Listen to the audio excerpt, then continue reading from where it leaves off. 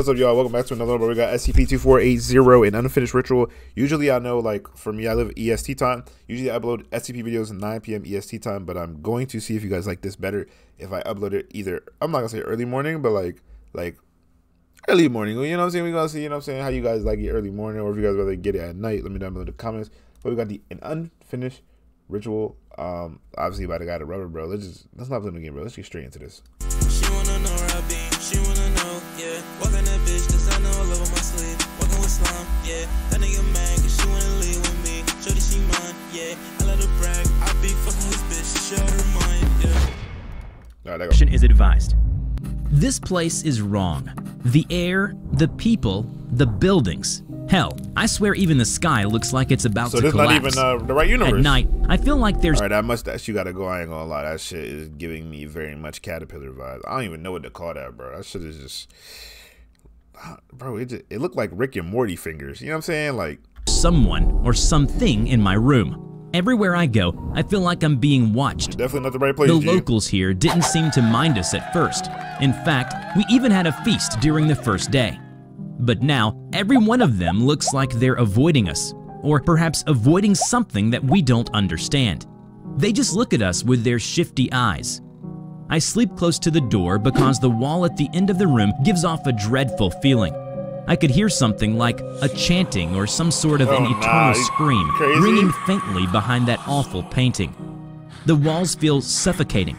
Sometimes I have nightmares about them coming alive and turning into walls of viscera and collapse, What the hell is viscera? burying me alive. I see strange men in shrouds at the corner of my vision. I smell Sound like a really bad mushroom trip. You know what I'm saying? rot and decay. I hear them calling my name. Giuseppe. Giuseppe. Giuseppe. I am losing my sanity. You look like a Giuseppe. I'm leaving the TV on tonight so I don't feel alone. Lieutenant Frank Giuseppe, MTF Epsilon 6. Hello everybody, I'm the Rubber. Today, we bring you a SCP Foundation Presumed Neutralized Object, SCP-2480.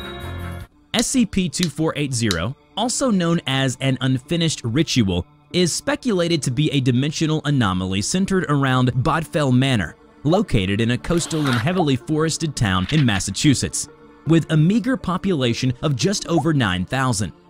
Bodfell Shout out my boss and niggas. Manor was the home of Bodfell, a millionaire industrialist with an acute interest in the occult.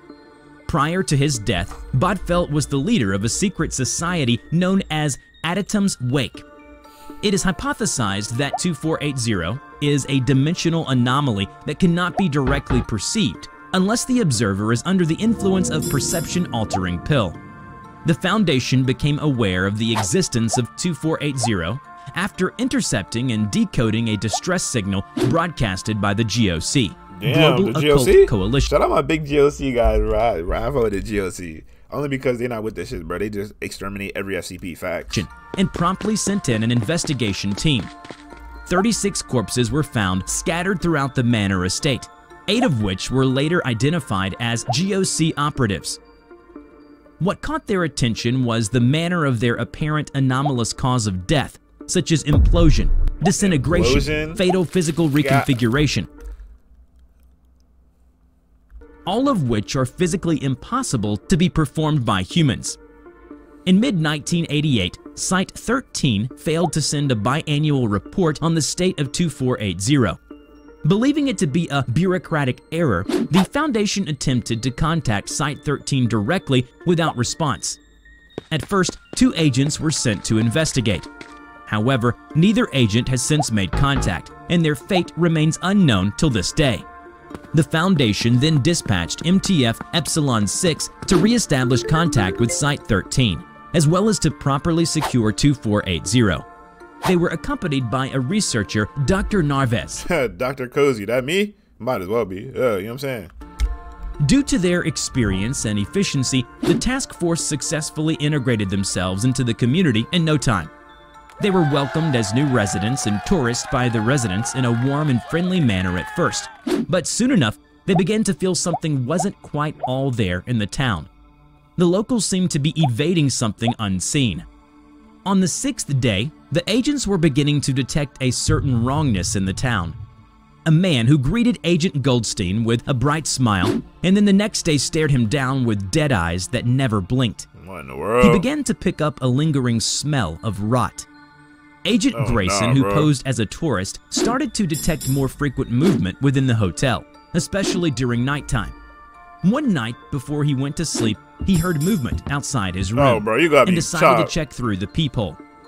And there he saw a face staring right back at him at the other side. Their eyes met, and the visitor began to slam his head. I ain't gonna lie, you're gonna have to catch his Glock 14 to the head. You ever been pistol whipped?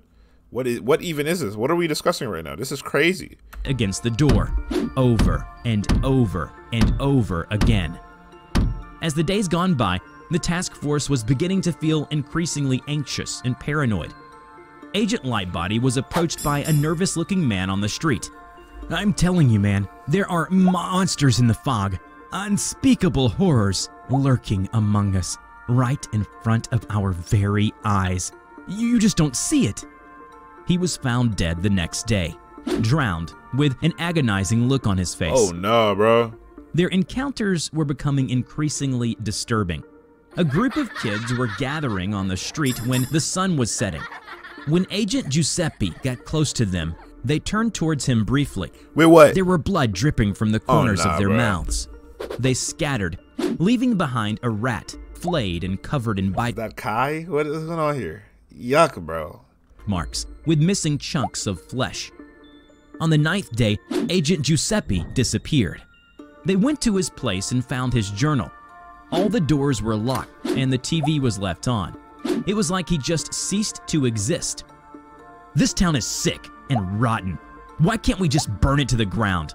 What are we even doing here? What is our command waiting for? There's something wrong in this town. The locals behave in such a haphazard way. Hell, sometimes they seem to be hallucinating in the middle of the street. And what's more, Dr. Narvez was trembling and sweating profusely. Meet me tomorrow morning in the town courtyard. There's something all of you need to see for yourself." The next day, they met up as arranged. The doctor handed a pill to each of the agents. "This is a perception-altering pill. It'll let you see the truth behind this town." As they were about to inhale it, Dr. Narvez said to them, "Whatever you're about to see, do not freak out, all right?" They nodded and took the pill. Can't tell somebody not to freak out. You know they're gonna freak out, especially if it's like something crazy. They're about to see Superman twerking on a icicle.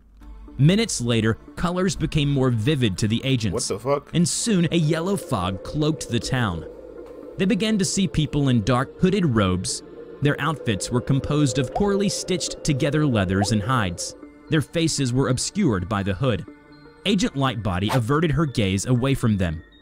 The locals moved aside when the hooded figures approached. Never did they make eye contact. Agent Goldstein steeled himself and explored the town. He now saw the buildings in a state of ruin, covered in a pulsating flesh. The town church had been replaced by a massive, ancient black ziggurat, and the robed entities were prostrating themselves before the structure. One of the figures caught his attention. Nigga got flesh dogs, dude. You're disgusting. That, man, he's a freak, dude. It was abnormally tall and was holding several unknown creatures by a leash. The creatures had small, unblinking yellow eyes. Their mouths displayed rows of needle-like teeth. Their flesh was pale, yet muscular. They gibbered madly and moved in a frenzied pace. A few of the creatures attacked the smaller one among them. They tore into its flesh with its talons and teeth as it squealed in pain. This is madness. Whatever you're seeing, to my eyes, it's just some kids bullying and kicking a smaller kid. Agent Grayson was slowly losing his sanity. He looked skyward and saw tall black spires towering ominously over the town. "We need to go to Giuseppe's place. I need to see what it's really like there." They arrived at Agent Giuseppe's house. They perceived the house as it truly was, rotten, decaying, and covered in filth and blood. They searched the basement. It was an ancient root cellar. On the far end was a large spiral painting on the wall. As they attempted to touch it, their hands went through it. They walked through the painting and found themselves in a tunnel. They all just went in, nobody Moments stayed later, back. they reached the end and found themselves in an abandoned farmland. They realized that they've arrived at the Bodfell Manor. An air of dread was beginning to weigh on them. Soon enough, a silhouette of a massive humanoid shambled out of the thick fog. Its flesh was pale and flabby, its face dominated by a large... Nigga, that shit... Bro, yeah, I don't even know how... You can't even describe that. Shit looked like a broken down creepypasta Patrick Star. Looked like my tongue on Thanksgiving. I don't know, but it's crazy. Tooth-filled mouth. The entity was lacking in eyes, ears, and nostrils. Its teeth and three-fingered hands were heavily stained in what looks like pieces of human flesh. It charged at them. Agent Grayson warned the group, but it was too late for Agent Goldstein. The entity lifted him up with a single hand and bit down his torso. Never in their life have they heard a man's scream went silent so suddenly. They scattered and ran through the fields. Go back to the portal. Agent Lightbody found herself separated from the rest. The ground underneath her quaked, and she looked down. She saw not soil, but fragmented flesh, and crimson-colored tendrils burst forth and seized her by the ankle, pulling her into a hole far too small for any human. The sounds of her screams shot through the field. Fortunately for the rest, they were able to regroup and decided that they would leave the very next day. On the final day of the mission, when they were boarding their boat at the docks, suddenly Agent Grayson's eyes widened and was then turned to slurry in a flash, as if he was hit by a great invisible force. What remained of the team felt their lives were spared, as if it was a warning from an unseen force, trying to tell them how easily it could do this to them. As the boat left the dock, the doctor noticed a crowd had formed at the bay. They looked on with faces that spoke to him of desperation, as well as the terror and madness of a town where unseen horror lurks. Remember to check out my new animation channel, The Rubber Talks, where I share my life. That story was Maddie Mercer, bro. There's no way you just cut it off like that. It gotta be more. Yo, nah, that's crazy, G. I ain't gonna lie to you. That is crazy. Hope you guys enjoyed this video. Make sure you like, subscribe, comment, all that. Yo, my mind is blown. I ain't gonna lie. There's nothing more for me to say. They just fucking my head up, bro. I'll see y'all next one, bro. Ain't no way, bro.